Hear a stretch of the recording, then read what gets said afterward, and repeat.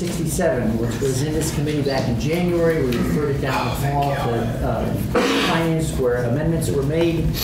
We received the bill back and did a walkthrough with council on Tuesday, late Tuesdays, and talked to a member of finance. So we've had a look at the bill. Now we're checking back in with all of you. Most of you we spoke with in the last 2 months.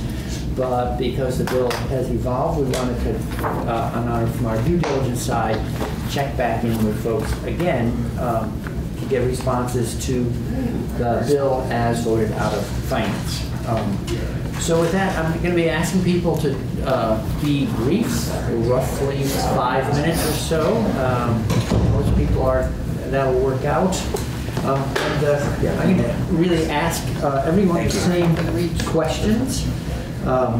You can add other things in, but the two basic questions are: what are the financial and engineering implications of proposals in S.267 as amended down the hall, particularly in terms of implementing Tier 1 and Tier 2?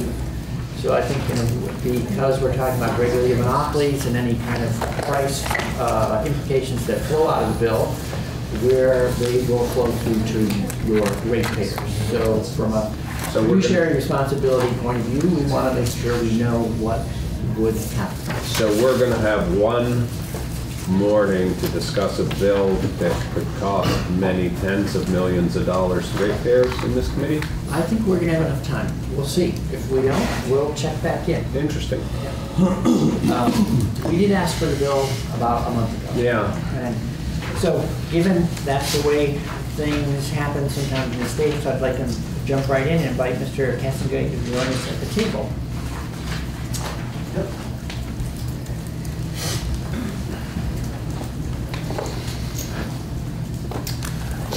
Thank you. I have a couple slides. Those are jump into questions. Sure. This was around. Sorry. Sorry, I didn't get that. He's sick, right? Senator, thank you. Senator McDonald is sick and won't be joining us. Another one taken down by Corona. I think we got it. Okay. Thank you, Committee Chairman. My name is Josh Kastengay with Green Mountain Power, Vice President and Chief Innovation Officer at GMP. Oversee the engineering, power supply function, and innovation work at GMP. So I'll quickly step through this, and then we can jump right into the questions. But basically, apologies for the formatting. It's in kind of a flip chart mode here. So again, I think folks know, in terms of the 100%, we've committed to 100% by 2030. That component of the bill, the Tier 1, is GMP supports that. Fully supports that. It's been our plan to move in that direction. Tier 2. So as we've talked about, supportive of doubling Tier 2, supportive of doubling new renewable energy, in a way that the original intent of Tier 2, there's some language in here, but basically it was around limiting cost impact for electric customers, supporting reliability, contributing to avoiding or deferring improvements on the T&D system, and also diversifying the size and types of resources. So figuring out a way to get back to that form of thinking. We've put some ideas out there, but basically how to diversify, and we'll talk about solar in just a second, but how to diversify the types of technologies, the new renewable energy, and do it in a way that doesn't have significant impacts to the transmission distribution system, which we'll talk about as well. Jumping forward, so as Tier 2 has been laid out, even though Tier 2 hasn't been never dictated it was solar only, that's how it's worked. And that's great. It's been fine. Solar, as it started, had a tremendous impact on the peaks in Vermont. Those are now shifted to later in the day and at night. And so the value has been changing. We still think, and we'll show here in a second, that solar, in the first 10% of Tier 2, there's still a lot of solar to go, to be needed there. As we look on to page 4 and 5, this is GMP's data, which again, we represent roughly just shy of 80% of the state of Vermont, customers in Vermont. So we show here both installations of solar and applications of solar to just show both. So you can see in 2019 how many megawatts of solar was installed across our system. This is both net metering as well as the non-net metering solar, which could be standard offer, the larger projects. And second, we look at actual applications. So in 2019, we had more applications for megawatts of solar than we did in 2018. And just another point to make, the 2020 is starting out pretty strong as well. So the first 2 months of 2020 applications are quite a bit higher than the first 2 months were of 2019. So again, just to, from our point of view in terms of solar continuing to be strong in Vermont. And those are net metering apps?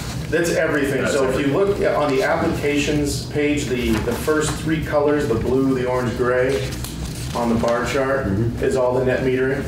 And then the yellow is, it can be a standard offer project, other types of projects. So the chart on 6 just shows our tier 2 obligation. The green is the current 10% obligation. So as of 2019, we're at about 2.2% of the total obligation for meeting tier 2. So there's still a considerable amount of solar that's got to be built to meet tier 2. Or other resources. Again, it's predominantly solar and probably will continue to be. For GMP, it's about it's over 250 megawatts of additional solar just in the 10% that exists today.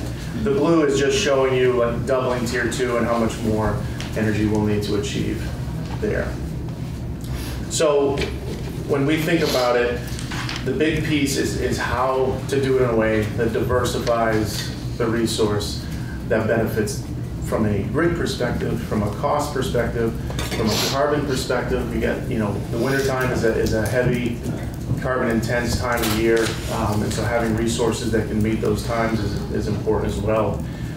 When we break down the cost, we look at it in sort of 2 buckets. We have what is, if tier 2 just doubled as is, what would it cost GMP in a range to fulfill it as we do today?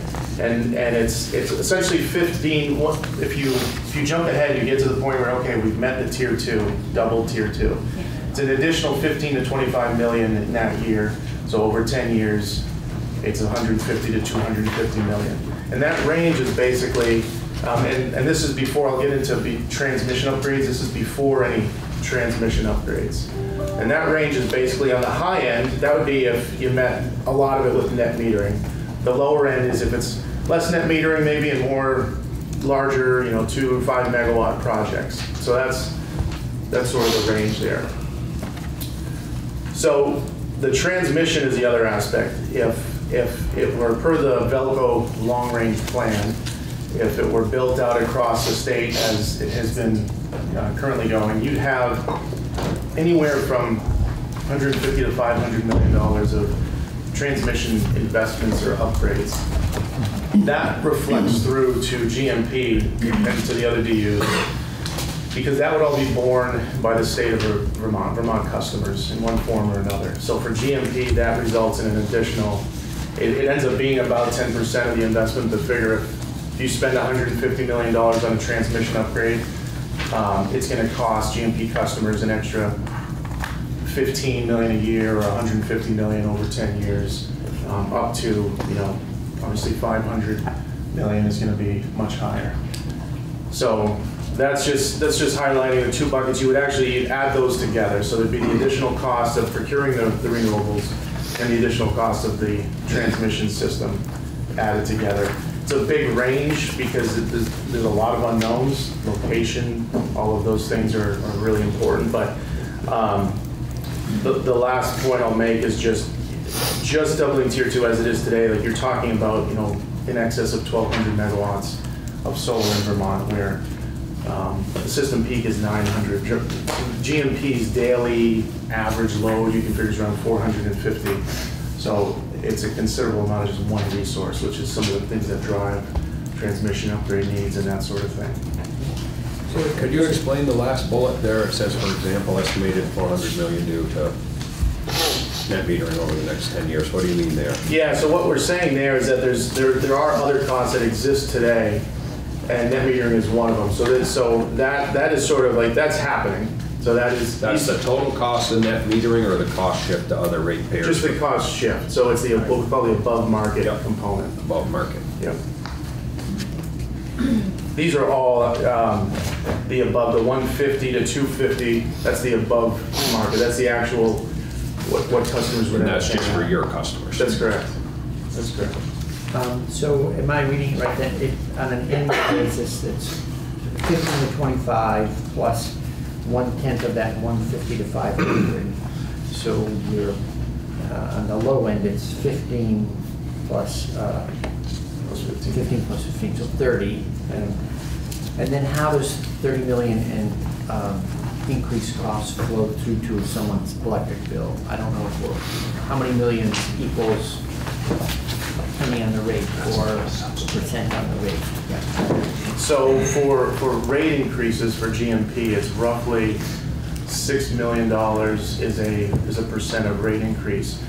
The thing to keep in mind is that once you have a 1% rate increase, that's now locked in, and that's why we talk about in terms of multiple years, because there's this notion that, oh, it's only a 1 or 2% rate increase, that's not that bad, but actually that's now, you've bumped up and that's permanent unless something else changes, or you've got other drivers obviously, but so for GMP, that's about the ballpark, and then that becomes baked into your cost.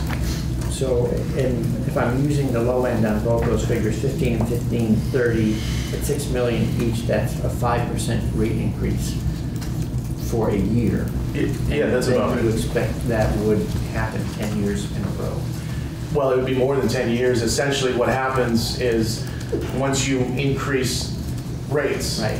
unless something else changes, it's indefinite. Right. Now, No, but I mean like 5 the first year and another 5 and another 5. That's what I meant by it. it's more, so it depends on what happens after this, but if you just, let's just say you meet double tier 2 and you stop, and there's no new renewables or anything, it would stay there. So you would add 30 to whatever the other end of the range is in that year, and you'd continue to pay that every year. You wouldn't then keep stacking on it unless other things were happening. You know, there's like you're going to 30% or something else.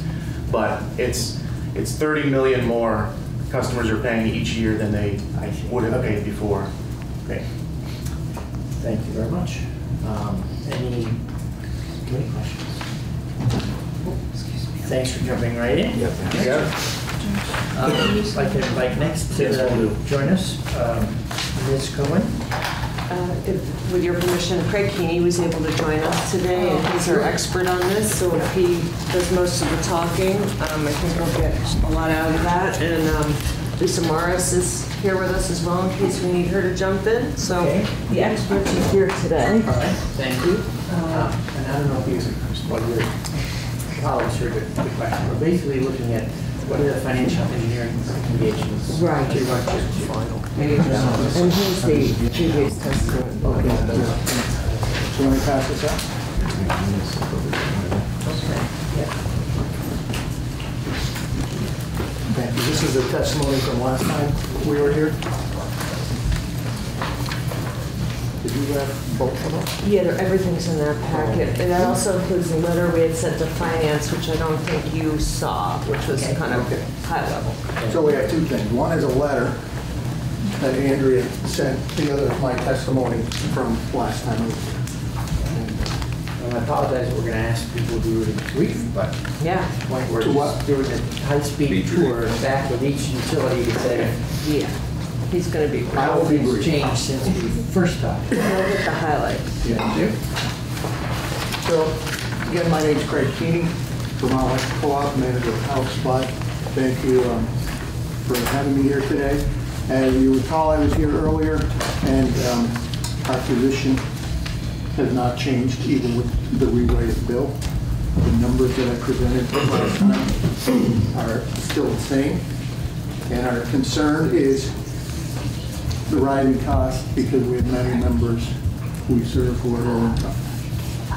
So we're still in that position. With respect to specific wording in the bill, you turn to page 3 of the bill, there's a section C2 that talks about storage. And I'll read the sentence to you starting on line 17. This distributed renewable generation shall use technologies including storage that maximize grid resilience and should be located in a manner that maximizes grid efficiency. Our concern with that wording is that it's ambiguous. Does he have a different copy than we do? We have, as voted out, Give It us says number 7 at the top. Oh, yeah, we might have to draft alter number one. 7. What Yeah, you don't have the one that his passed out. stuff is I draft don't. I think number that's the one 7. that passed out, but. What's the timestamp? but maybe if you just give us Timestamp is the, 3/9/20 at 12:31. Yeah. I think you read it correctly. Are you guys on Page page 3 of 7. The bottom here, line 17. Okay, our numbers, it's just the numbers are Oh, different. okay, so starting on line 15. that Yep. you- On page 3. Yes. Yeah. Sorry about that. Sorry. That's all right. So our concern with that ambiguity is, what are we talking about storage here? Is this storage that is paired with a renewable project? Is it just storage that can be filled from the grid? Is it storage that is owned by and paid for just by the end-use customer? Or is it storage that is subsidized by other members and other utility customers? The concern there is that although storage has many benefits, if it's used at the wrong time, it can actually increase costs to the utility. And if it's storage facility that's subsidized by all the members, we have a concern with that because it can drive up costs. So we'd like that ambiguity cleared up. Turning to page 7, section 2, interconnection maps. I don't have it. Or page 5 of section 2, the interconnection maps. Got it. We appreciate the intent of that wording that tries to steer development to places that are not congested. But as worded, it has no teeth. It is just a suggestion. There's nothing that makes the developer not be able to build an area that's already congested. We make that clear.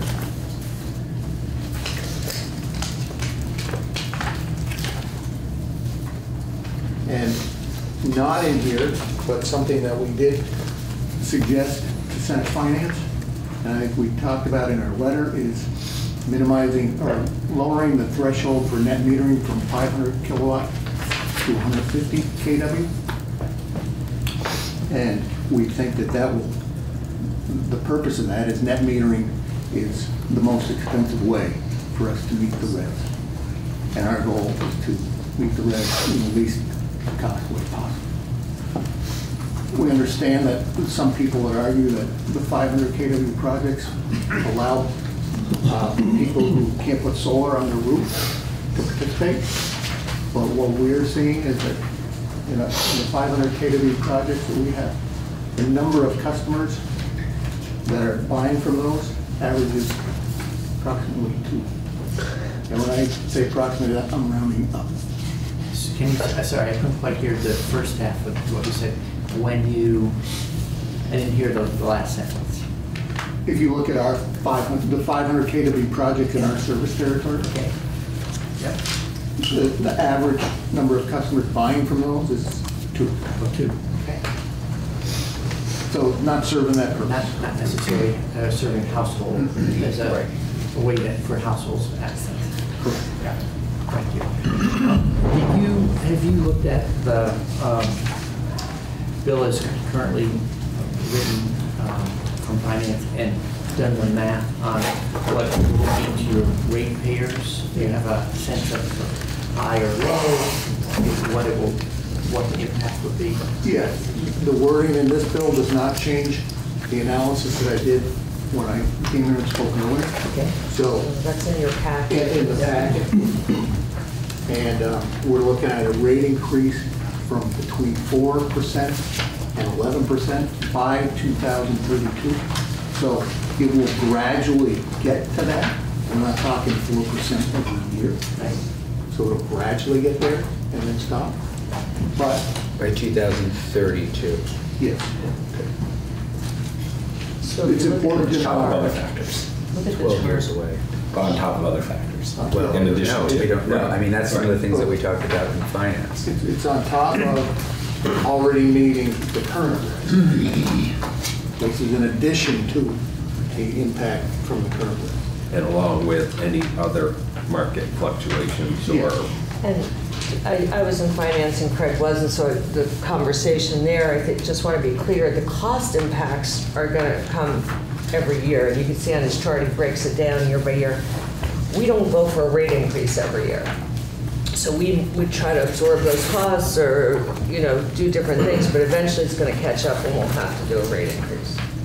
Unless we can mitigate in other ways, but we've kind of pulled all those rabbits out of the hat already.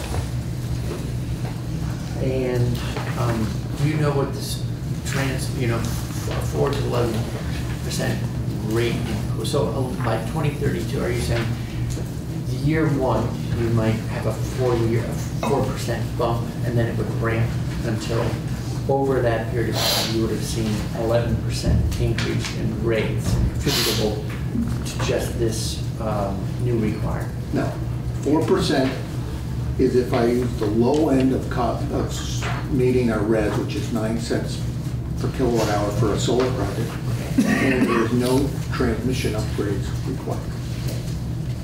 The high end is 11%, and that's if we use net metering and there are transmission upgrades required, which Velco talked about earlier. So, did that answer your question? Yes, and do you have, I'm just trying to get that in my head down, what does it mean to somebody's bill? So if we pick a figure in the middle, an 8% increase, I don't know if an average bill is $80 in your region, $100 in your region. Yeah, it's probably, it's in the ballpark of $12 a month. $12. Yeah. I don't know the exact average bill, but at 600 kilowatt hours a month, it's probably in the neighborhood of $12. So, Increase? Yes. Okay. Any other questions? Right. Thank you for jumping in. I know it's very compressed, but perfect. Next, invite up Ms. Bailey.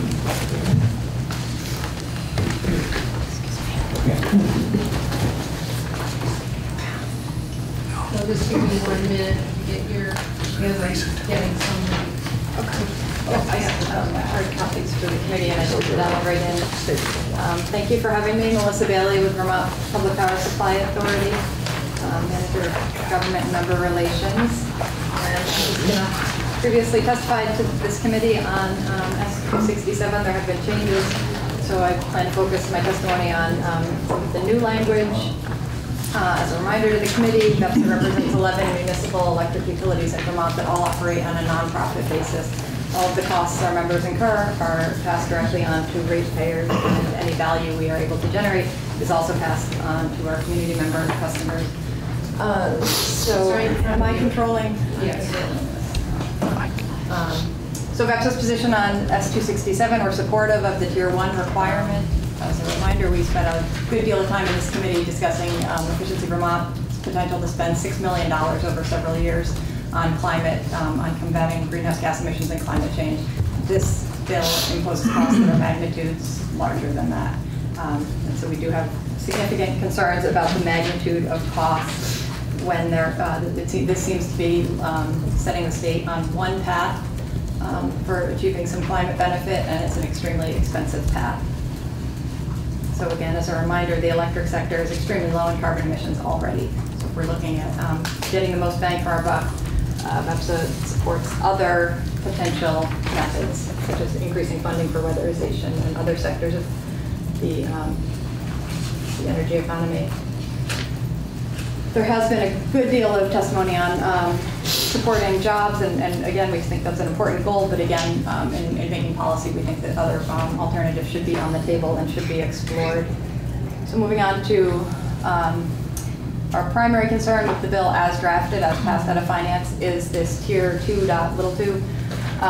the solar and storage mandate as drafted. The bill says that distributed generation shall use technologies including storage. We read that as a definitive requirement for utilities to not only deploy, not only double the Tier 2 requirement, which has effectively been solar, but also attach it to storage.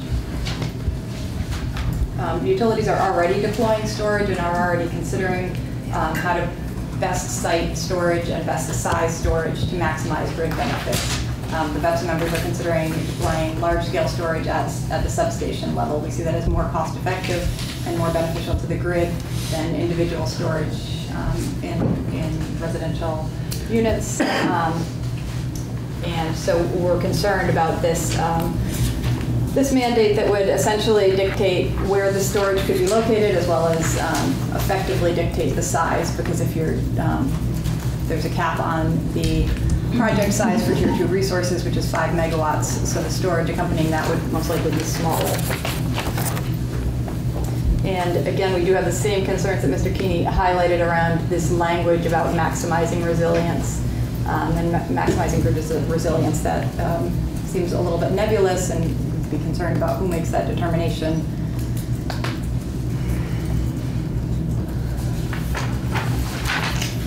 I think I mentioned the bill implies that storage smaller than 5 megawatts is more effective, and that's not necessarily the case. Also, requiring that storage be sited adjacent to generation does not necessarily result in the best grid location. There are areas of the grid that can accommodate more generation, even absent storage. We have areas of the distribution grid that have capacity, and we could add additional storage. And there's not essentially a need for storage at those locations. There are other constrained areas that could use storage, even absent the addition of generation. So we don't see a natural coupling between those two necessarily for grid benefit.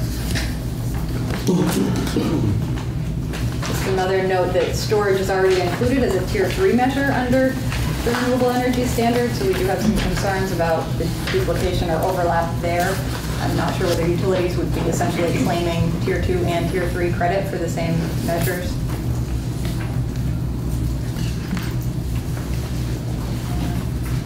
And with the expansion of the Tier 2 mandate as written, even absent storage, siting these projects has become increasingly difficult. VEPSA is in the process of deploying about 10 megawatts of solar, finding locations that pass muster with the Agency of Natural Resources where permitting is possible has become increasingly difficult. We're seeing projects commissioned through the standard offer program taking 3 years to commission to come online.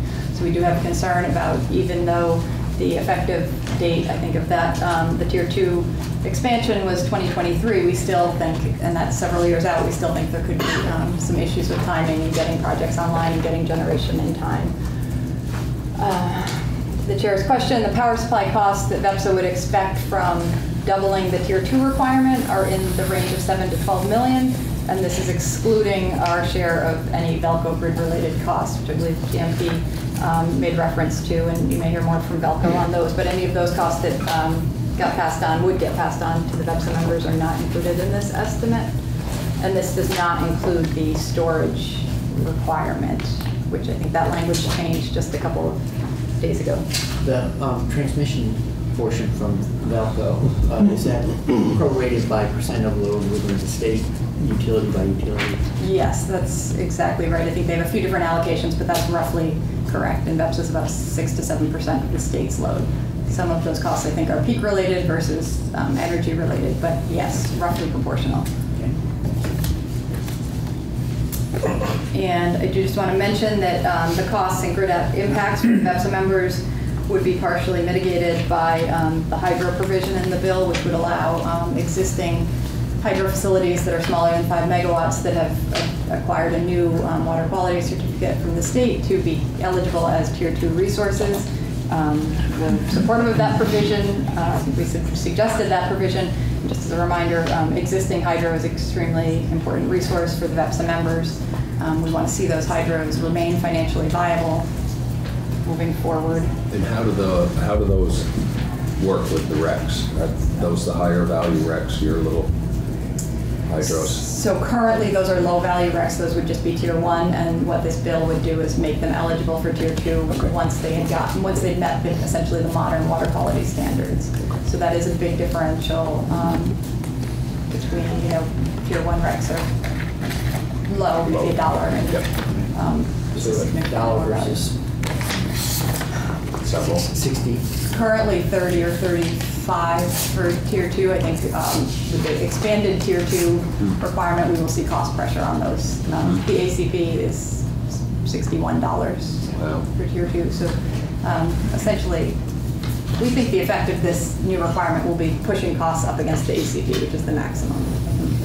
As written, that's what the bill would. I have a quick question on one of your earlier slides, or something.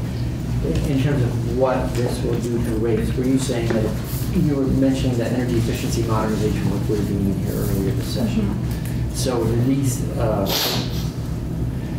because that's trying to make it possible to fuel switch, basically, if that fuel switching becomes less and less financially viable, the higher the electric rates go. So are you saying that we're working at cost purposes to that proposal?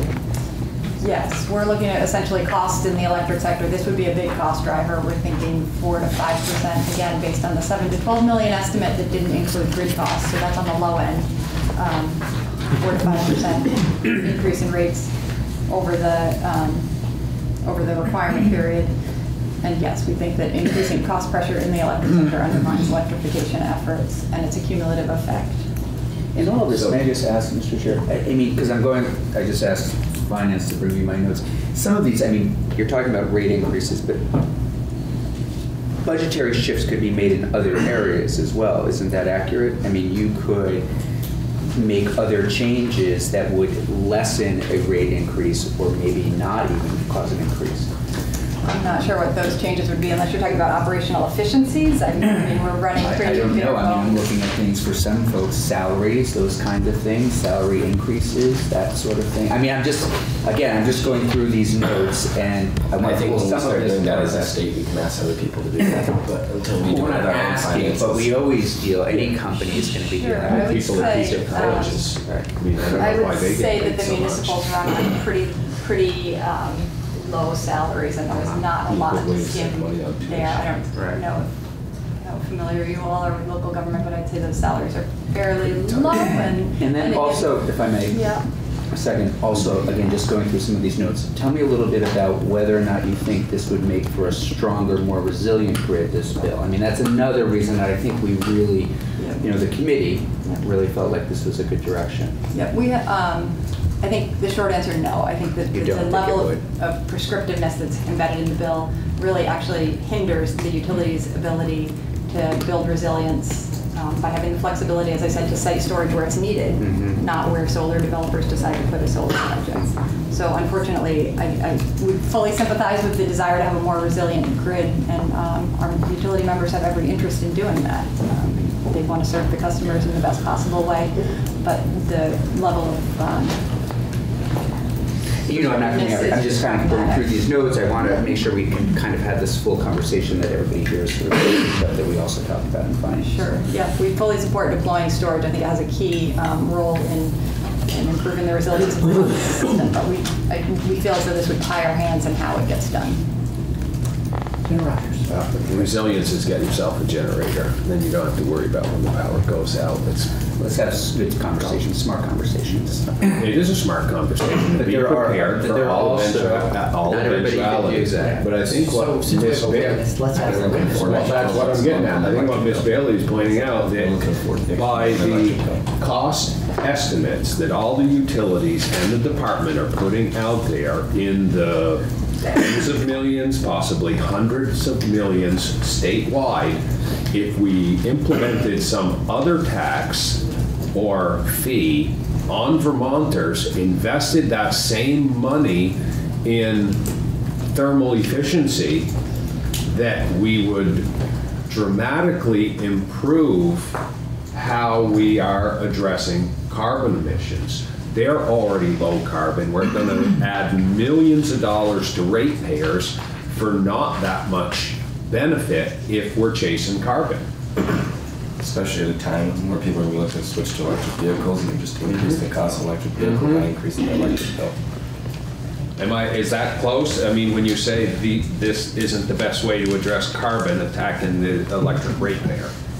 Yes, I would agree with that, and I think that VEPS's core position on this is that we should be looking at the most cost-effective alternatives and deploying, if we're talking about expending millions of dollars, hundreds of millions of dollars, we should make sure we're doing so effectively. And I would just close by saying we have concerns about the process. I think a previous version of this bill included a comprehensive study that could be completed over the coming months prior to the next legislative session, and we would fully support that. We could vet some of these cost and benefit estimates. There could be greater transparency around the financial implications, and so we would be supportive of that process before making such a sweeping change. On the movement from 0 to 2 to 12 on the tier 2 rates, where are your members? I mean, I'm part of behind my question is there urgency? Like, where are we on that sort of timeline? Yeah, I would say there's not urgency. I believe most of the utilities, I know the VEPSA members are in the process of deploying 10 megawatts of solar. One of those projects has come online, and the other two are expected for the fall. And essentially, in order to achieve economies of scale, utilities built projects that would satisfy the need, right? We didn't build for the 1% requirement in the first year. We built for the projected 10% requirement in the out year, which has resulted in a small excess of generation in the early years of RES compliance. And then there will be a gap, at least for VEPSA, coming in the late 2020s, that we will not have completely satisfied our needs. So in terms of urgency, no, we feel as though we have enough projects in the pipeline to meet the current RES requirement. Obviously, net metering is a big variable there. And I would say that the outcome of this bill, as drafted, would result if the hydro provision remains intact and the storage plus solar mandate is included. Essentially, if all new tier 2 resources need to be accompanied by solar, the result for the VEPSA systems would be selling the RECs from the solar projects that we already have deployed because they don't have storage with them, and then starting again from scratch, building projects with storage. So the benefit, the environmental attributes of the existing projects that we just spent the past 3 to 4 years building would be exported, and we would start again deploying projects that came with storage. Any other questions? Right. Thank you very much. I'd like to next invite up Mr. McNamara. I don't know where we're going. I'll take that seat. Twister. Twister, you take the bond with musical chairs.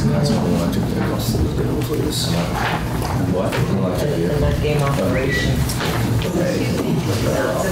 We're open to amendments. We're just told writers can't get anything. That's all. That's fine. That's the complete. Morning, Mr. McNamara. So we're gonna let you know we're on sort of double time. Yep, I'll be quick. Ed McNamara, Director of Planning for Department of Public Service. Quick overview. Department strongly supports 100% renewable energy standard, including a requirement for new generation. We think it can be done in a way that actually promotes public policy. Policy should be informed by analysis, pretty much the opposite of what's happening with this bill. It's changing pretty much non-stop. There's been no actual cost analysis except for things that have been done on the fly. And additionally, ratepayer costs should further climate goals rather than benefit for-profit corporations. The way that this 100% RES is designed essentially takes what you've heard is tens to hundreds of millions of dollars from ratepayers, gives it to solar developers with minimal benefit for the public. So 100% renewable energy standard. Lots of different ways to achieve this. Other states have done 100%. It's definitely possible. Things that you need to look at, existing versus new, basically tier 1 versus tier 2, regional versus in-state. And noting that the cost of design options can vary significantly. There's quite a bit about the cost of getting up to 1,200 megawatts of solar in Vermont. So far what we've heard every version of this bill, the Tier 2 requirement doesn't really increase for a couple of years, so there's actually plenty of time to study. There just appears to not be a desire to actually understand the costs. And from the department's view, it's better to make an informed decision first instead of hoping that someone else fixes problems later down the road. So the department proposal that we put forward in Senate Finance would commit to 100% renewable energy standard and allow time for an actual informed decision. The department would conduct a study, look at design options, and provide a report on costs and benefits by December 1st, 2020. It's actually a pretty heavy lift, but we can commit to doing that. We think it's important for the public, for ratepayers, to understand what the costs are. That would allow time for the development of the bill and thoughtful consideration and discussion. Also would allow the legislature to be transparent about the costs they are imposing on electric customers. So what we would consider studying, or what we would propose to study, costs and benefits of alternative design options, again, existing versus new, regional versus in-state. Also try to understand, there's been a lot of discussion about in-state generation provides all these benefits, and try to understand that. Vermont does not make solar panels or inverters, which is a significant portion of the capital cost of any solar project. So that's money automatically going out of state. Obviously, there's tax benefits and other benefits of in-state generation, but try to actually quantify what those are. Also understand that there's a connection between electric rates and electrification. The electric sector accounts for roughly 2% in 2018 of carbon emissions. So thermal and transportation is over 3/4 of the carbon emissions. We need to electrify. We need to do electric vehicles. We need to do heat pumps. If you increase rates by 5% every year for years, you're not going to do that. It's pretty simple. Some customers will choose to electrify based on climate concerns. Most people cannot afford that, and we're going to have to actually look at the cost effectiveness. It's also important to understand, too, the connections. We've heard about the connections between net metering and Tier 2, the standard offer programs, actually how everything interrelates. We look at that.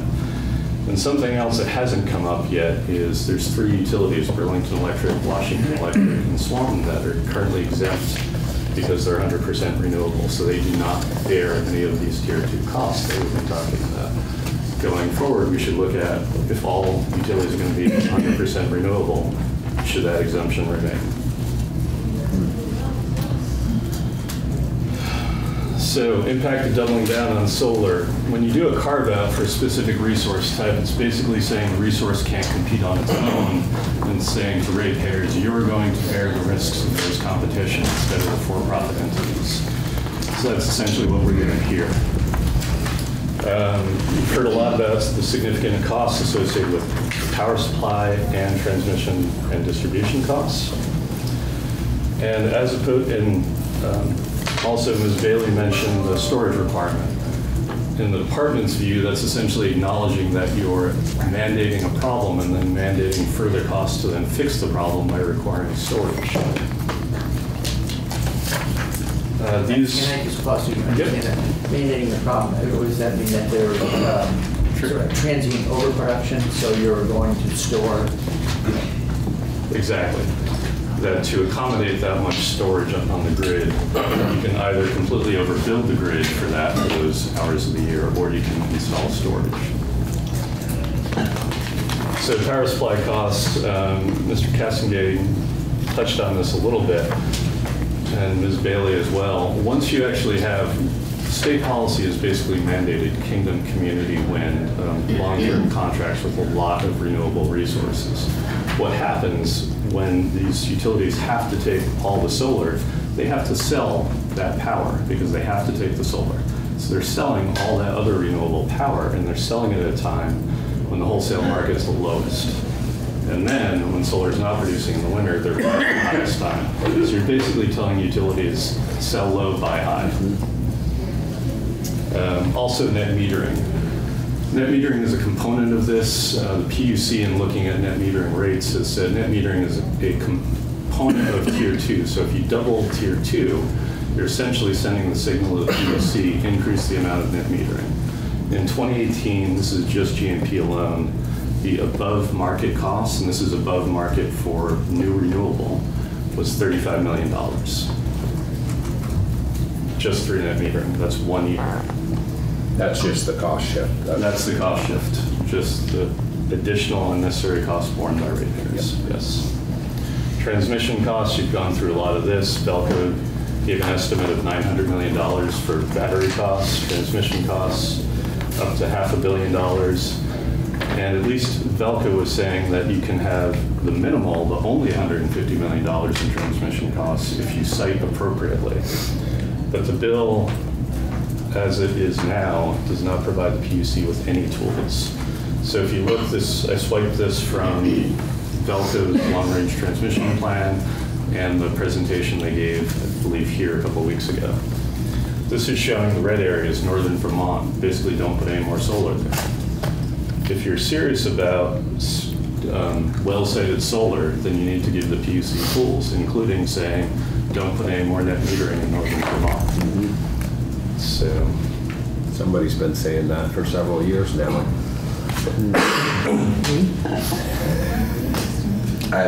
So there's a question about resilience, and this bill does not actually do anything for resilience. So generation homogeneity, I should have actually made sure I could pronounce it if I was going to get this slide. Homogeneity, thank you. Basically, by mandating a monocrop of solar all over the place, you're actually reducing resilience. If you think of, my background was actually ecology before I started doing energy. So what you learn is the larger an area, a natural area, the more diverse, the more species within that area, the more diverse, or sorry, the more resilient that area is. If you basically have a backyard with an apple tree and a rose bush next to it, it's not particularly diverse. So by saying, let's just have lots of solar and storage, you're not actually increasing any diversity.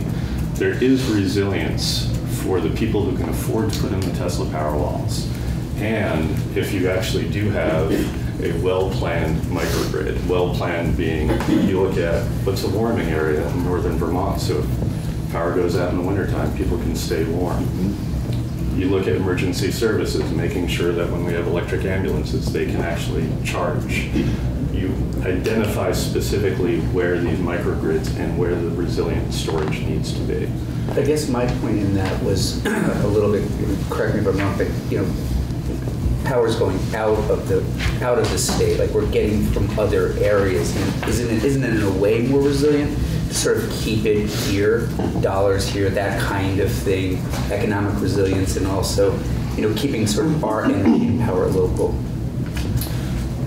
So that's what I was kind of, So you're not talking about technical resilience? Well, also technical resilience, or at least, I mean, so one of the things we were talking about in finance is, again, how can we keep stuff? You would think that if it's local, it's going to be more resilient. We're going to be able to fix it. We're going to be able to deal with it. If you're sort of losing something, if we're relying on another state or another country for it. That's kind of what I was getting at. Sorry, I was just not expecting those kind of, anyway, sorry. No, I don't understand I don't understand the look or the, yeah, help me out. I'll talk offline on that. Okay. So first, vast majority of outages are actually on the distribution circuit. Yeah. On the transmission level, yeah, there's NERC reliability, federal reliability standards. So if you look, when you're driving down the road, when you see a Velco right away, 150 feet of clearing on either, or 150 feet of clearing around those lines. When you drive down the road, there's barely anything. I mean, that's a policy choice. You don't want to have massive tree clearing costs, and people don't want to lose all the trees in their front yard. So also, because of federal reliability standards, you've got massive redundancy in the generation and transmission system on the regional level. Yeah. So you're actually relying on the regional level, which we've done for decades, is not less resilient than trying to produce everything through one resource and storage in state.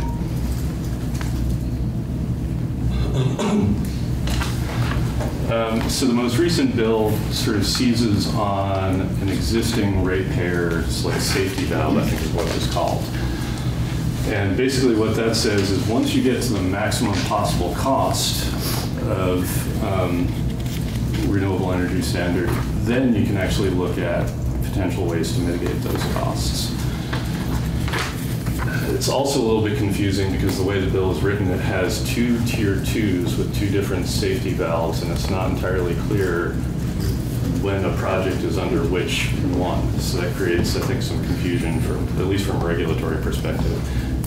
The safety valve being the ACP? Safety valve is essentially if you reach the ACP and the costs are greater than the PURPA costs, then you can petition the PUC and say for the next year, let me instead get generation from, and this part gets really, today I have not yet understood how this actually works, and it's a little concerning because I'm not the brightest, but I can usually get what's in the bills, and I don't understand how this works. It looks like it's actually saying if you get to the maximum cost in terms of the ACP and alternative cost for building basically a solar project, then you can instead get the power from a larger in-state, and if that's still too expensive, from a larger regional. At least that's how it was described in Senate Finance. I don't read it that way in the bill, and the fact that the bill is the only safety valve for costs is extremely unclear. It's really disturbing. Overall, it seems to be that the Well, just before we go on, it says ratepayer protection at the very top, and that always gives me a concern. We've not really heard from any low-income advocate or anybody that the proposed rates are going to affect. Is it my understanding that the department is actually the only real defender of ratepayers in the state right now? We have no ratepayer advocate, but that's part of the department's. The department's role is both planning, which is my function, and ratepayer advocate. So we're housed within the same agency. We do represent, and to be clear, when we represent ratepayer interests, we're not saying lowest possible cost no matter what. We're saying lowest cost to meet the goals set by the legislature. In this case, that includes climate goals, carbon reduction goals, renewable goals. We want to do that. We want to meet it at a lower cost than this bill provides. Okay. Also should note that every utility has come here and argued against this bill. And the way that the law is structured is utilities are allowed to simply pass through the renewable energy standard costs. So they're held harmless by this. So they're actually coming in here. They're not personally affected by this. Their ratepayers are affected. So they're coming in this case, to represent their ratepayers. Is the bill consistent with 218C use cost, integrated resource planning? Not at all. Not in the least. So overall, it seems the way the bill is structured now is an expectation that if there are significant costs and some problems, they can be fixed after the fact. And instead of actually coming up with an informed and thoughtful decision with full information as to the costs and benefits, it's instead pushing something through, hoping that a future legislature fixes any problems. And the final question is, once you actually put a subsidy in place, how often does it get withdrawn? So that's the department's concern about pushing something forward now and then hoping that maybe we can fix it later. Sort of have a case of that going on right now in parallel with all this, the Rite Aid question. Well, and I've asked, just so the committee knows, I've asked Ed if he and the department could put us together a list of power producers and the cost, because Senator McDonald has continued to rail on the Rygate power plant, which is by far not the most expensive power or the most heavily subsidized power in the state, and provides multiple other benefits that other power producers don't, in that produces a market for low-grade wood. But I think Senator McDonald has continued to mislead people about how expensive and subsidized the Rygate power plant is. So I'd like this committee to actually understand it. It's not attack members when they're not here. I would do it if he was there I know as well. Let's wait. So, I'm sorry, I never mentioned the R word, right, so we'll just move on. Any other questions for Mr. McNamara? Thank you, Ed. Thank you. Let's invite up Ms. Campbell And Anderson. did you get escape? I can't climb over everything. Thank you. Good morning. And you know, I've been saying to folks, if you come with someone and you want to do sort of tag team wrestling and more than one protector, that's always up to you. Well, this is moving and I'm not touching that. You can see that? Is there a mouse? Yeah, the thing is right over here. I was trying to open two for Computers in the future will drive themselves. Won't be long. Just, you don't have a PowerPoint, so just. No, but pass what out might be here. helpful is I did send you one chart that said current power. Let's see. Is it the store? Electricity by type. Is that it? Yep. Nice job, Chief. Fabulous. Can I just also say, Jude's doing an incredible job, yeoman's job with all this getting thrown at her, so thank you so much. For the record, my name's Olivia Campbell Anderson. I'm Executive Director of Renewable Energy Vermont. First, I want to share with you a business letter of support from more than 170 businesses across the state. Supporting this legislation and increase local renewable electricity and increase resilience.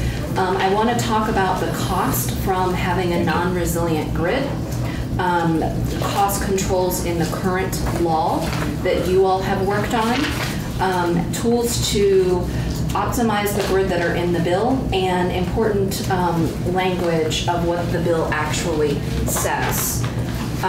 So here is a fact sheet about the bill, and as let's see, a couple of Synapse Economics. I think many people in this committee are very familiar with Asa Hopkins, who previously who drafted the comprehensive energy plan that the state has, and previously led planning at the Vermont Department of Public Service. Synapse has done some analysis related to the cost of having a non-resilient grid and what's going on the system right now. Green Mountain Power customers are paying every single year $25 to $70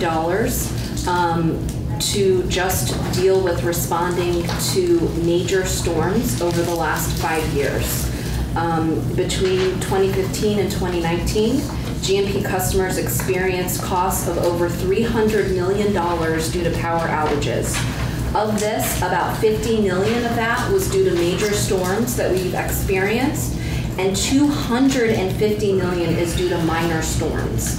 We have as climate change is here, we are already experiencing these impacts with more frequent storms and more intense storms, some of which are sort of even micro episodes of weather, which we are thankful that Green Mountain Power has taken significant leadership in trying to move ahead with creating a more resilient grid with local storage on the distribution circuit side. When you put these direct storm costs in combination with customer interruptions and how that's affecting local businesses, storms and outages are costing GMP ratepayers $375 million over the last 4 years, for an average of $75 million per year. That's more than 11% of Green Mountain Power's total revenue requirement annually today. It's at least 3 times as much as the Department of Public Service estimate of the statewide cost of Tier 2. And it's about a quarter of the state's transportation budget, just to put these numbers that you're hearing into some perspective.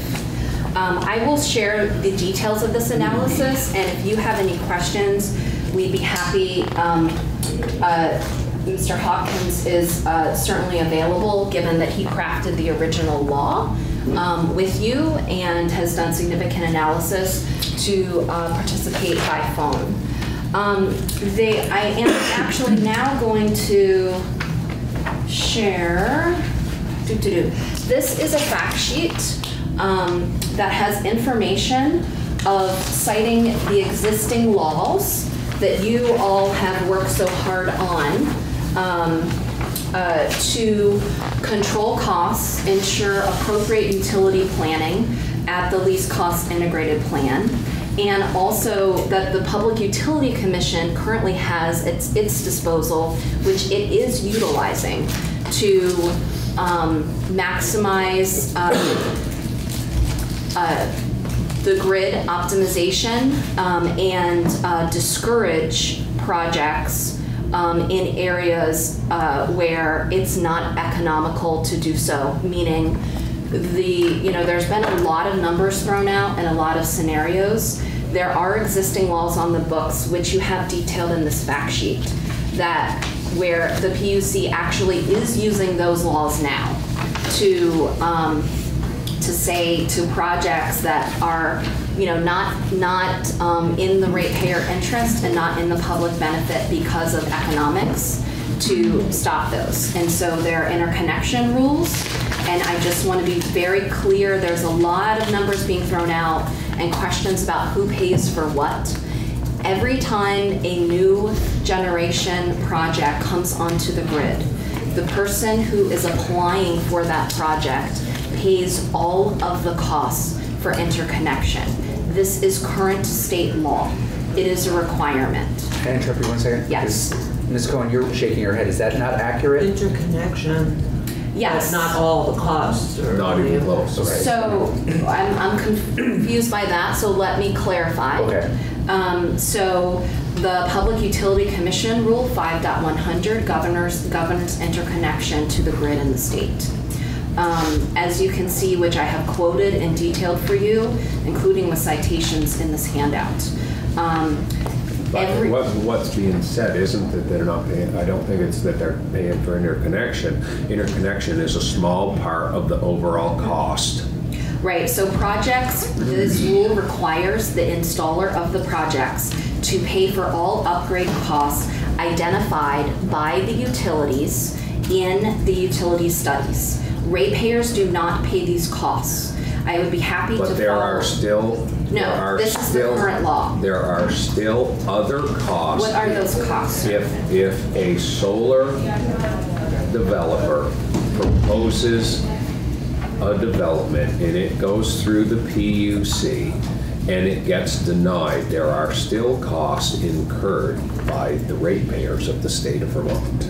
Right, so what I am trying to address is the question related to who pays for grid upgrades for every single generation project in the state. And that is not the ratepayers unless that project is owned by the utility. So the interconnection rule process requires the applicant pay the utility for the utility to study the grid, the impacts at the distribution level and the impacts at the transmission level. Then the utility identifies any necessary upgrades, if any, that are required and presents as part of that report an estimated cost. At the time of the process, that sheet goes to the project applicant, and it is the responsibility of the project applicant to pay those costs as well as to pay for the cost of the studies should the project go forward. And as part of the CPG process, which is the next phase, all of this is reviewed by the Public Utility Commission. And the Public Utility Commission, I've cited here current law that you have written, does not allow the PUC to approve a project if it will result in an undue adverse impact to the electric grid. It also requires that any new project be served economically. These are quotes from the existing law that you have written. served economically by existing or planned transmission facilities without undue adverse effect on Vermont utilities or customers. So this is the existing law for the processes that every single project in the state is required to go through and who pays for it. So you have these are statutory references, and I'm sure that the Public Utility Commission could speak to the cases, which I know, Senator Rogers, you're quite familiar with, where they have rejected projects, and as a result, in the SHI territory, there have been no projects approved for the last 2 years. So we have a lot of existing controls in the system. There sure are a lot of people around the table shaking their head on some of this stuff, so it's very concerning. Check in with the. It's very concerning. So these are just facts, and I encourage you to defer to your legislative counsel regarding what the existing law says. It's important, I just want to wrap up here and say, related to a lot of the testimony that was heard by the Senate Finance Committee, was represented to you again today. There was not a lot of a change in the bill was related to energy storage. We haven't had time to talk about energy storage in this committee, and I'd be happy to have anyone come and talk with you about that. Here's a fact sheet for you. Do you want me to pass it this way? Yeah, I don't want any more facts at this point. Thank you. Sorry.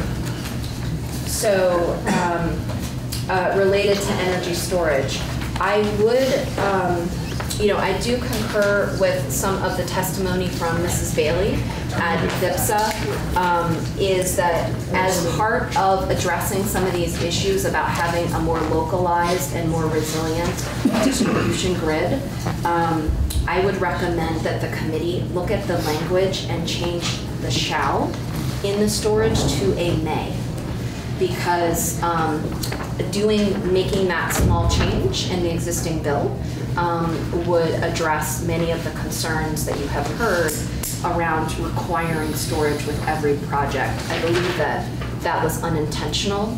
I'm looking to Senator Campion, but I think that small change could address these concerns. Again, it's very important to look at what the language of the bill says versus what many people are testifying is not consistent with what the bill actually says. So if you have any questions, happy to answer those, and also, again, happy for Mr. Hopkins to testify and talk with you via phone. Thank you very much. With that, I'd like to move on to Mr. Now from the PUC. With me is Elizabeth Schilling, staff attorney with the PUC, and I'm going to let Elizabeth take the chair. You've got that chair. You okay if I stay in this chair? Absolutely. Okay. Like a little puzzle of moving one tile at a time.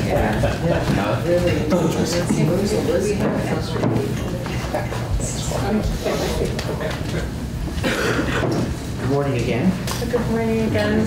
Elizabeth Schilling, for the record. I'm a staff attorney with the Vermont Public Utility Commission. With me this morning is Tom Nauer, Policy Director. I'll keep my remarks very brief. Basically, the Commission has significant concerns about the potential rate impacts of requiring utilities to satisfy the renewable energy standard with an additional 10% of in-state distributed renewable generation. And it's the Commission's belief that the state's renewable energy goals can be met through other less expensive means.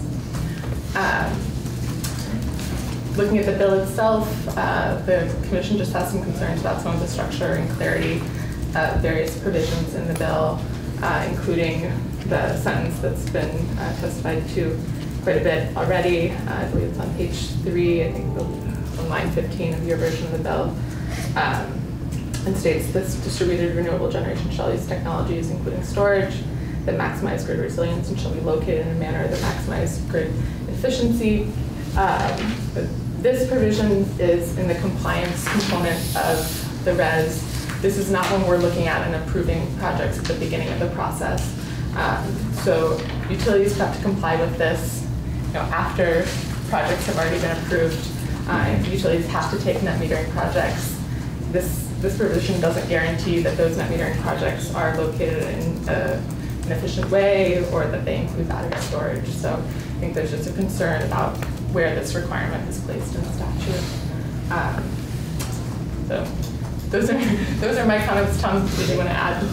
Sure. I have a few notes from a draft of the bill that was given to me mid-morning yesterday, so I'm hoping that's the same version that everyone else is working off of. Yes. The one observation I had was that the timeline for the Tier 1 100% requirement concludes in 2030, but the DG portions of the bill continue to conclude in 2032. I wasn't sure if that was the intent or whether there just needs to be some consistency added to the editing or review of the bill. It might cause some awkward moments for utilities who have to be 100% in 2030, but then continue to add distributed generation in subsequent years. There's a section pertaining to interconnection maps, and I will defer to the utilities to speak up to their concerns, but I just want to make sure that the provision of interconnection maps wouldn't require utilities to disclose anything that would be CEII, subject to remind me what that means, critical energy infrastructure and information. And then there's also a section 3B that would have the PUC conduct a report. I just wanted to note a couple things. First, the interconnection rule is currently being looked at by some of our staff, so it's already under review. I don't know if an additional report to the legislature would change the outcome there or whether it would add more information. Certainly, LCAR will be seeing that rule at some point. And then the other note is with respect to how to improve the Section 248 process, I don't see how Section 248 is related to helping developers identify locations on the grid that are most beneficial or minimize costs. It would seem to me that the developers would want that information prior to engaging in or going down the road of Section 248. So the mention of Section 248 just kind of seems misplaced to me. Certainly, I think probably everyone in the room would like to see generation placed in best spots. I don't think there's any argument there. I don't think that information comes forward in the most productive way in Section 248. And then I would just echo others who would recommend that as you're considering this policy that you really analyze what are the costs, what are the benefits, and what are the goals. If the goals are climate, carbon reductions, I'm certain that there are multiple ways to achieve those goals. If the goal is jobs creation, again, look at what's the best way to achieve that. And I haven't been shown that information, so I can't really weigh in on that right now. Sure. And I know that the prior witness had some mentions of what the PUC is doing. I may be able to answer any questions that you have. I may not because I wasn't, didn't prepare any in advance to answer those questions. My sense is when we did Act 174, the goal was to have well-sited generation, and well-sited had two components. One was around aesthetics and planning, and that planning also, the goal was also, from an engineering perspective, load generation next to load, minimizing infrastructure investment upgrades that would be required to add more distributed generation, for instance. I'm not sure that the process as it rolled forward achieved the engineering piece as well as it looked at pricing related to preferred locations. And that seems like, from a town perspective, I'm seeing in retrospect that it seems as though the towns are more interested in aesthetics rather than engineering. I would defer to Elizabeth, but in general, I think I would agree with your summary. Well, yeah, I think developers are attracted to cheap land where they can develop easy and not attracted to places where they should be siting stuff. And that's part of the problem. And I believe when the previous witness said there have been no developments in the Shiai, people from the department were shaking their head, which I think means that that was possibly inaccurate. And it's been my feeling for several years, as the committee knows, that we should have done something about that. And we should not allow further pressure in areas where renewable resources are being shut down every time the sun comes out because there's too much solar energy there. Because there's cheap land, there's still people trying to develop there. So, anything more, Mr. Nauer? Okay. I think I would add, you know, I know that there was at least one case, a large case that was denied in the Shiai region. Mm-hmm. My understanding, and I haven't done the homework, I wasn't prepared to answer this question, but my understanding is that the utilities are objecting to larger projects that are greater than 150 kilowatts, but that there have been projects from 150 kilowatts and below that have been approved through the CDG process in the recent past. Well, and I think it puts the utility in a tough position trying to fight everything, but I think it's clear that at this point that area doesn't need any more 150s either. Thank you very much. So we're pressing along. We're going to run over. I'll ask our final two witnesses to keep up the pace like everybody. Mr. Walsh, if you'd like to join us, please. Thank you. Ben and Julie Walsh with VPERG for the record. So thank you for taking a moment to hear from a representative of the environmental community this morning. Recognizing that time is brief in this committee, checked with several of my colleagues and Vermont Conservation Voters, Natural Resources Council, Conservation Law Foundation, and Vermont Businesses for Social Responsibility all said that I could, to a degree, speak on their behalf, which I certainly appreciate. So I just want to start by saying that VPERG and those organizations are strongly in support of an additional component of in-state generation to complement a move to 100% renewable electricity. Our feeling is that if we are using energy, we have a responsibility to generate more of it here. I would argue as much as we can. I don't think this bill goes nearly there, but it's a step in that direction. And that if we are moving to 100% renewable electricity, some of that should be coming from more renewables being built here in Vermont.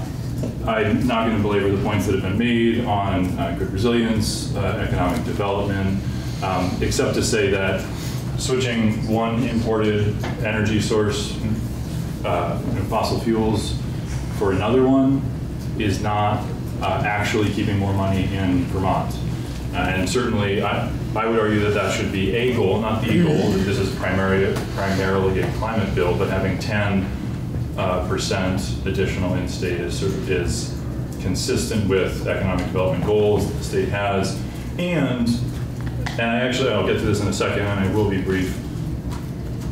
If done carefully, and I agree if it's not done carefully, this is not going to be achieved, but if done carefully and thoughtfully, this sort of build out of in-state renewables should and can increase the resilience of our communities, our state, and our electrical grid. Can I ask a question on that before we go on? Because Olivia also mentioned that, but yet the department and the utilities totally disagree. And I don't know how more solar development is going to get power to a house if the line is down. Yeah, that's a great point. So the couple of things that I would say to that. So one, having some additional generation of any kind in Vermont would, all other things being equal, make it more likely that power be available here rather than being reliant on imports. Just all things being equal, that, and there are many cases where, as you described, that would not be true. But all why do so many other folks in the business disagree with your position? So I actually agree with a lot of the comments that were made about the way this bill is at the moment drafted as it relates to energy storage and grid resilience doesn't actually get there and doesn't achieve that goal. So one, the shall that's in the Tier 2B section on energy storage. I agree that that's too prescriptive, and agree with Ms. Bailey from BIPSA that in many cases that's not actually where you want storage. In some cases it is, in some cases it isn't. And the point that was made around microgrids being designed around energy storage in DG is also very relevant to this conversation, and is not achieved simply by saying shall, everything has to do this. So some tweak to that, it could just be the may that Ms. Campbell-Anderson raised, it could be something else, but speaking to that concern. And then I'd also say the study at the end, the recommendations rather at the end, that are specific and exclusive, I believe exclusive to section 248. I agree with the PUC's testimony that can and should be broadened to look at other tools that could better direct where DG and storage are actually placed, and that there might be some opportunity to expand and strengthen that language to sort of look at this picture more holistically rather than looking at that one tool in isolation. Can I ask a quick question on that? Is there a process underway anywhere that you know of that's developing those other tools? I am unaware of any. That doesn't mean they're not happening. To be blunt, I've been very focused on this building and not so much across the street for the last number of months. So apologies for not being able to bring that information. A couple of other points I want to make, and then one particular thing, just to one of the pieces that PUC brought. So one, this question of resource diversity, is this a solar requirement? It obviously is not. It may functionally become one. I understand that.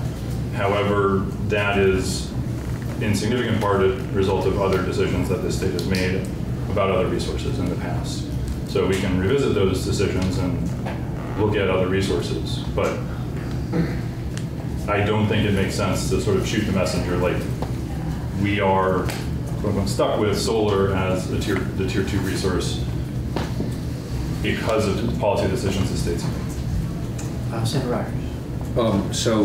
Ms. Anderson was on VPR and said that the cost of solar is going down. So are all you, because the cost is going down, are all your groups going to support the PUC in lowering the cost of net metering? Because that's where it's not solar per se. If solar is done through a power purchase agreement, it can be very reasonable. Yeah. But we all know that solar net metering is the highest cost power that we're putting onto the grid right now. So I'm just wondering if all the environmental groups are going to support the PUC lowering what we're allowing the subsidy, the cost shift to be on net metering. Yeah, that's a great question. I'll say three quick things to it. One, we were very supportive of Act 99 of 2014 that set the process in place that allows the PUC to lower rates or raise them or do whatever they think is appropriate under the criteria of that law. Two, we have been supportive of a cautious ratcheting down of those rates over time, and the question really is about the pace. Mm-hmm. If the pace is so dramatic that we are now excluding Vermonters who can't build 5 megawatt projects themselves from taking part in this, then that is concerning to us, that there needs to be some sort of a venue where individual Vermonters, small businesses can actually go and be part of this revolution on energy themselves. So yes, we're supportive of reductions. I can't speak to any particular future reduction that they might propose. The last thing I'll say on that is we also were one of the first organizations, along with some of the other organizations I mentioned earlier, that brought forward the preferred locations concept in the proceedings of the PUC and in this committee and another bill. And we felt like that was important because we were hearing concerns at the time about siting and about this being moved towards clean energy overly reliant on fields that farmers were leasing. And so, but a side effect of that has been that larger projects, basically above residential sites, have largely been driven to those preferred locations. Brownfields, gravel pits, landfills, parking lots, almost all of which are more expensive to build. And so if we're looking at, we really want to pull down the costs, then there are a few dials you can turn. You can open up some version of easier to build, cheaper to build projects. In some greenfields, you can reduce permitting costs, which have been increasing over the last number of years. Those are really or you can allow larger projects. So your groups, though, don't take into consideration the cost shift to ratepayers? I would disagree with that characterization. I think it's one of the variables that we have to consider when we're looking at whether or not to support anything in the energy space, in the electric space. I'd like to just, I know your time is short, I don't want to cut this conversation short. A little over, so I know. we can close on 267. Yes, Great. the last thing that I wanted to say is the point that was raised around CEII or other FERC or federal regulations around information that can be shared on the grid. There's actually language in Act 170 of 2012 around the standard offer that very specifically laid out that shall not run afoul of any of those kinds of requirements. So that could probably be lifted and applied to this study as well. Great. So that's like a data security provision? Essentially, I'm not deep on that, but there are reasonable restrictions at the federal level from a terrorism standpoint, a security standpoint.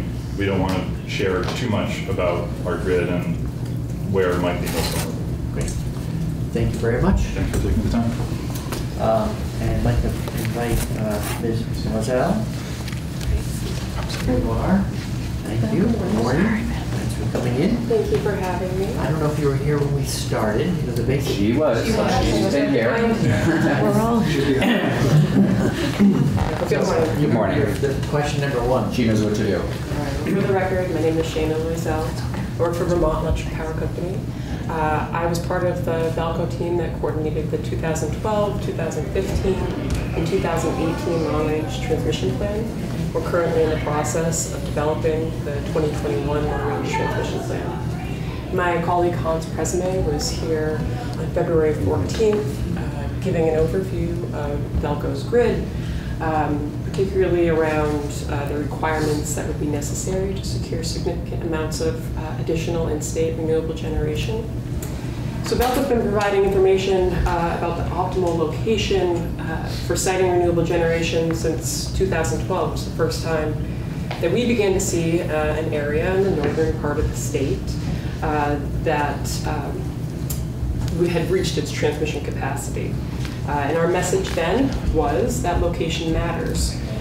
New generation can aggravate reliability concern if it's installed in the wrong location. So just jumping straight to the point, because I know we're low on time, among the strategies to have the greatest effect to lower costs is to have generation in places that can cause the least harm to the transmission grid.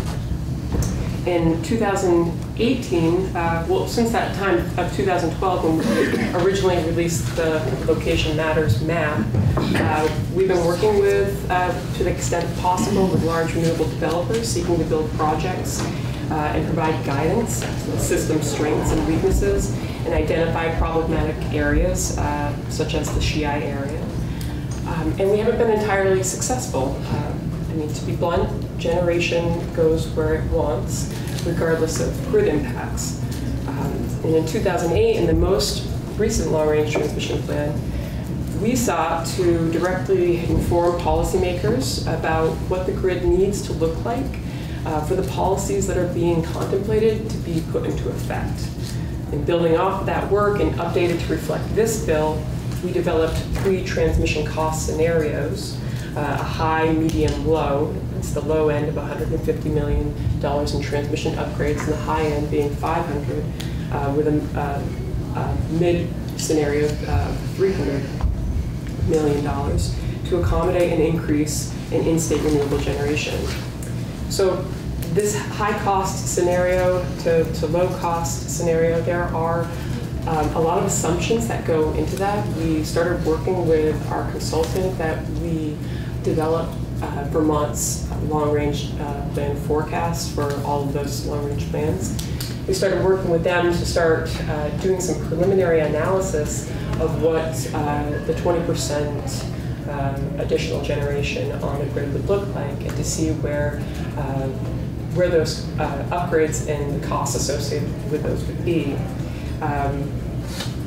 Largely speaking, geographic solar PV siting, if left unregulated, and large quantities of solar installations continue to take place in the northwestern part of Vermont, this would lead to high cost scenarios. There are also some assumptions around what battery storage does, and particularly around the larger ISO New England projects with large merchant generation being sited in Vermont. On the low scale, about 150 million, geographic solar PV siting is regulated with large incentives or penalties, and large quantities of solar installations would take place in southern Vermont, as depicted in the map that Mr. McNamara had showed in his slide presentation we had discussed last month when we were here.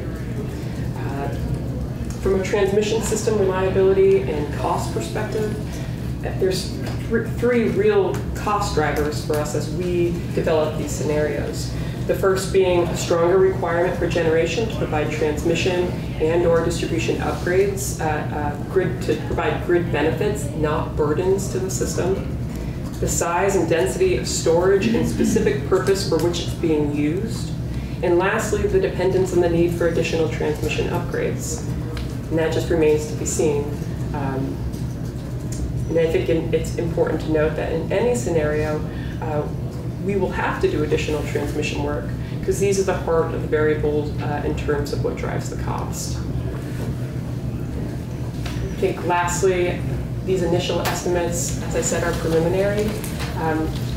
We hope to continue to work with ITRON and in coordination with the department and other stakeholders as we continue the analysis for the 2021 long-range transmission plan to do a deeper dive into this analysis of the true costs.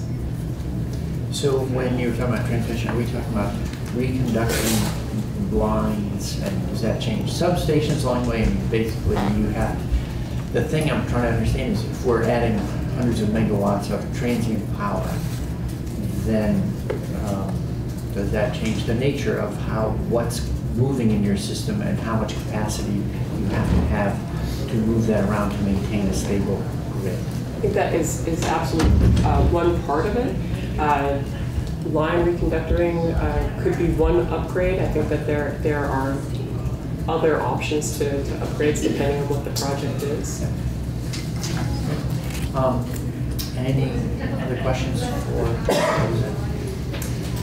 Great. Thank you for coming. Thank you very much. All right. So, committee, thank you to everyone who worked promptly through testimony. We're going to take a 10-minute break and go to another topic.